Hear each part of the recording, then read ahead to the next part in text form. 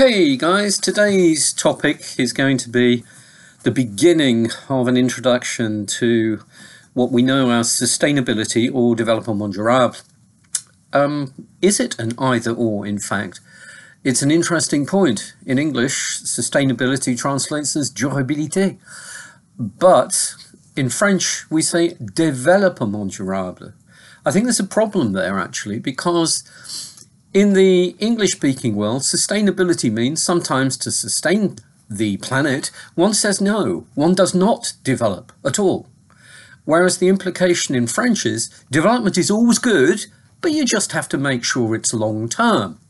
It's slightly worrying. It seems to suggest that maybe at the root of the modern sustainability movement, there is a little bit of disagreement as to what the fundamental issue is all about.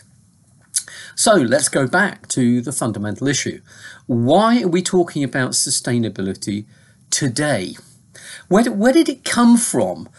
You have had the word around all your life. It was born before you were.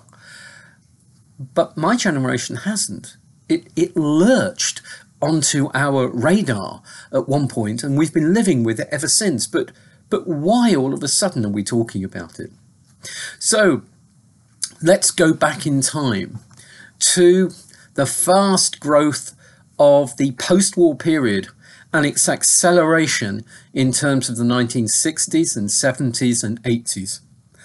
Children were being born, and we were all imagining that our kids would always have more and better than we would. There seemed to be no end to the possibilities of having things better and having more of them. Could that ever be sustained? There are, as Malthus said, limits to growth. And it became a lot more apparent in the late 70s and 80s that growth was something that couldn't be sustained forever. In fact, in the 1980s, the United Nations started doing research on all sorts of fronts that looked at the resources that we knew existed for minerals and coal and oil and all sorts of things, and asked the question, how fast are we using this in relation to the supply that we know is there? And in terms with population growth, in terms of expectations of an enlarged population, how long are those resources going to last before we are out? What they then did was to ask Gro Harlem Brundtland, who was a Scandinavian prime minister at the time. They gave her an impossible task. If you look at the way these resources are plummeting, you can see on a graph a date, a year, when we are going to have no more of them, and we can't replenish them. If you think about coal or oil, that's taken millions of years to be laid down, and we're about to use it all up. So they said to Gro Harlem Brundtland, set up a commission, which was called the World Commission on Environment and Development. It was set up in the mid-80s, and it reported in 1987, with reports that you can find in your library. In France, it's called Notre Avenir à Tous. In English, it's called Our Common Future.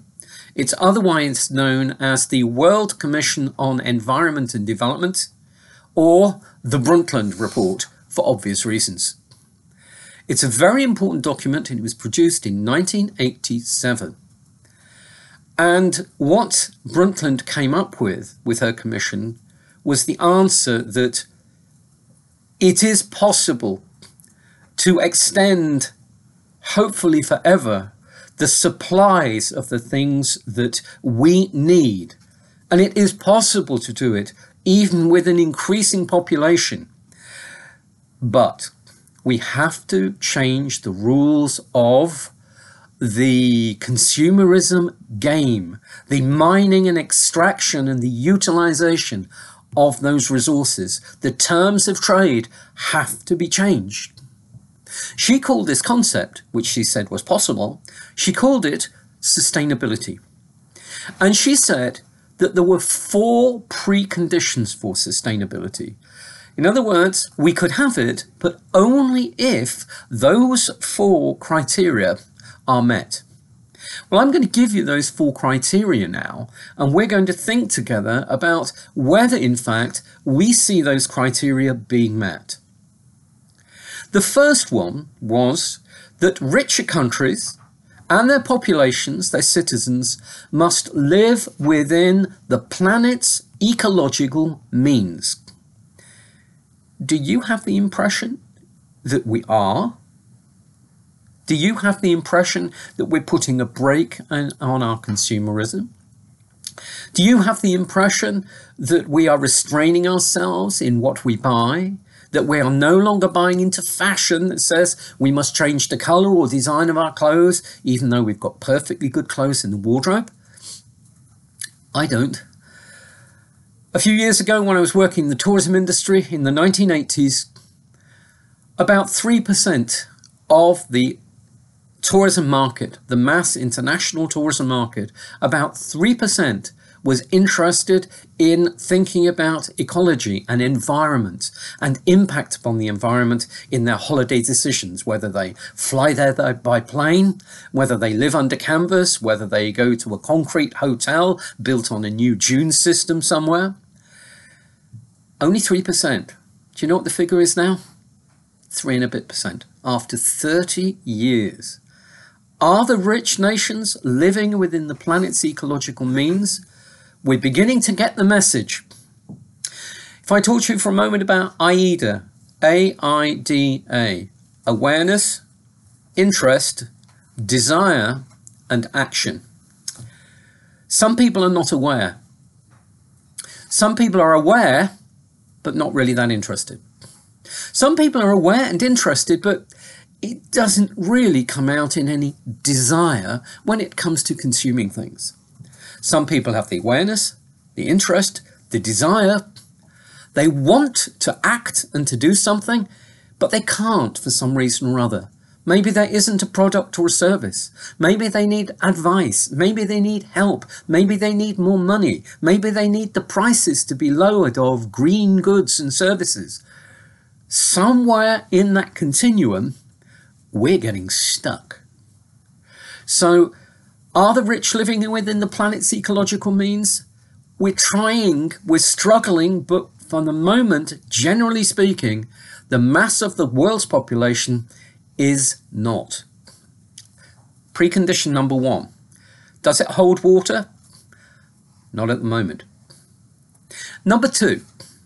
We should take a long-term view in the decisions that we individually, we professionally and commercially, we politically make. Are we doing that? Well, you talk to some investors and they say it's very difficult to see what on earth is going to happen in the next 1 or 2 years.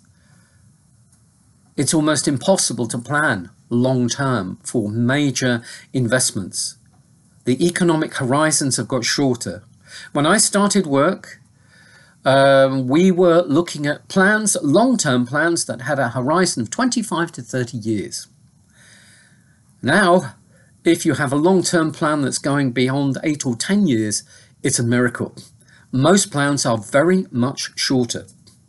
We're trying with this, aren't we? There's the Greta Thunbergs. There is the international climate movement, which is trying to get us into a more sustainable position where we keep the temperature of our planet down. There are all sorts of good signs, but are we really taking that long-term view in everything we do? Not really. The next one, companies, corporations, businesses, money. There should be a moral view and a moral responsibility taken that goes beyond the requirements of the law.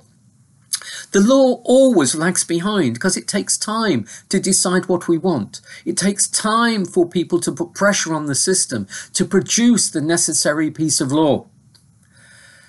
So, Brundtland said, companies who are making money who are making profit, they should be socially and morally responsible, and they should do more. There are certain things they should accept that legally they can do, legally they could do, but they should choose not to, because it's not in the long-term interest of the world, the population, consumers, and even their own shareholders, their actionnaire.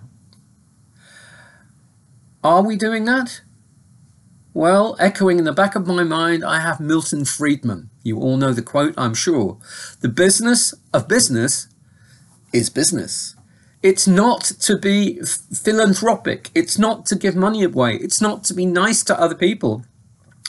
It's to be in business. And if you're successful in business and you're making a profit, you're making money for your shareholders, the companies grow, employment goes up, unemployment goes down. All of that is good. It's built into the model. Don't ask us, say the Friedmanites, to do philanthropic things. We're already doing things that help everybody. Well, if he's right, and if people are doing that, it doesn't look like our moral case is being listened to. It doesn't look like Brundtland's third precondition is being kept to. The next one. The gap between the rich and poor nations should be reduced. Is it? Generally speaking, if you look at giving by nation states to poorer nations, to the peoples of poorer nations, it's a fraction of 1% usually in most governments' accounts, a fraction of 1% of everything that we generate. And it's going down. And a lot of time that money comes with strings. We will build you a nuclear power station provided you commission it from us and our workforce. So we're giving a country to give us the money back to create employment back home. That's not exactly string-free money now, is it? So the gap is increasing. Climate change is hitting poorer countries harder than richer countries. It's hitting the weakest hardest, which means their incomes are going down and their ability to survive is going down with it. So the gap seems to be increasing, not reducing. Go to the Oxfam, O-X-F-A-M website, and you will see latest research on the amount of the world's resources that are owned by the top 1% of the world's population. That top 1% now owns more than 50% of the resources of the entire planet. 99% of people on Earth have to get by on half of the planet's resources. 1% has half all to itself. So is it all negative on this one, the gap increasing? Well, actually, it's not. This is where globalization is having an effect. What has been happening to jobs and employment?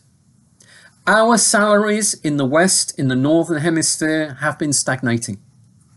Our employment rates have been going up. Our manufacturing industries generally have been suffering very, very heavily. Where have the jobs gone? They've gone to what we used to call third world countries. China, India, Brazil and South America, the Southeast Asian nations, etc. Where, of course, labour costs are very low. Well, at least they were. But with all these jobs that have moved, those incomes are rising. You've only got to look, for example, at the tourism industry here in France. Over the last few years, there's been a gigantic growth in Chinese tourism. China nationals flying to Europe and spending an enormous amount of money and time in the tourist paradises of France and in Europe. You can tell that their incomes are rising. So there is some movement. But if I do this for you, like any two levels of water, if you have a barrier between them and you pull the barrier out, you don't get that. You don't get that. The two level up. One goes down and the other one goes up. So the problem is for us in the developed nations, our economic future is looking less bright. We are not increasing in real terms many of our incomes, certainly in the public sector. You look at teachers, our income relative to others has fallen by 25% in the past 5 to 10 years, very easily, our real incomes. So we've got a sense in which this gap may be closing, but it's causing us pain. Hopefully it's relieving pain elsewhere for people who don't have money.